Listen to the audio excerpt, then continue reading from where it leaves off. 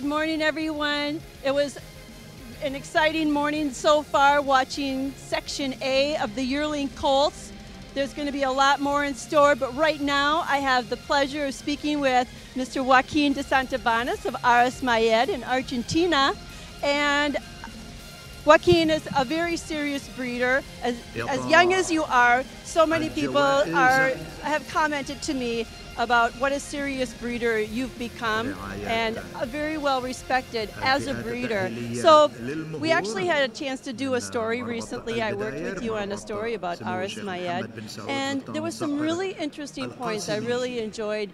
What I'd like to discuss with you is kind of about the future, how you see the future of the Arabian horse in South America. And tell us a little bit about what you're doing as far as your cooperation with breeders supporting breeders in South America. Well, I guess it's kind of finding a way to move forward in breeding and finding ways in which we can help each other, use the bloodlines from other breeders, use their mares, and allow them to use our bloodlines through our stallions. So I guess it's just us struggling to improve our horses, and not just by going out and buying breedings, but by forging alliances and friendships, hopefully, and which has been for us very successful. So it was maybe by accident. A long time ago we did a cooperation. It was actually was Shaqab's initiative, and they sent us a horse, a stallion, a young stallion, Farah Shaqab, who's the sire of our current stallion, JJ. And it worked out beautifully for both farms. So from that point onwards, we realized how much value there was in these breeding agreements and collaboration, and always for both parties involved.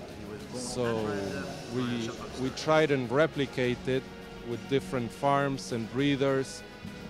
We also had it maybe a couple of years before the Shaqab. We did it with Aras Cascatas in Brazil, and the Hanis Delight. She was Adrian and Alessandra Mora. Our good friends and amazing breeders.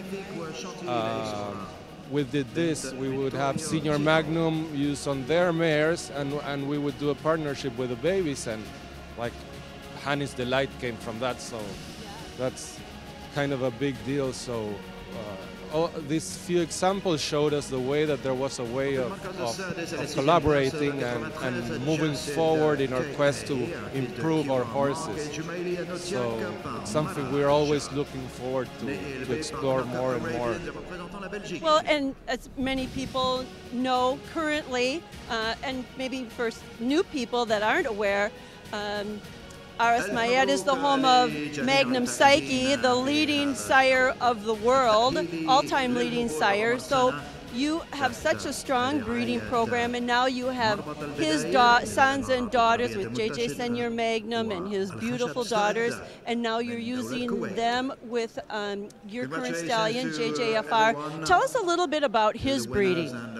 Well, JJ is actually a result from this collaboration with Qatar. We had Farah Shaqab, and one of the mares we used on Farah was a full sister to JJ Afarina, a mare we bred that was Brazilian national champion and Scottsdale Grand Champion. We bred her full sister to Farah, and we got a superb young colt, which we actually never showed him. Fernando kept him, nobody touched him. And we waited till he was 3, and we tried him on quite a bunch of mares, and he did an outstanding job. So he became the main stallion we're using for breeding, and the one that we're fortunate enough that some breeders are interested in doing something with him. And now, did you not just recently sell one of his offspring? Yes, actually we sold quite a number. Last year, 2 fillies went to Saudi. One will be showing next year in the European Championship. So we're very much looking forward to see them in the ring and cheer for them. Well, it just goes again to show the international influence of Aras Mayed. And I want to thank you so much, Joaquin, for joining us. And we hope you enjoy the show. Thank you, Beth. Thank you. Thank you.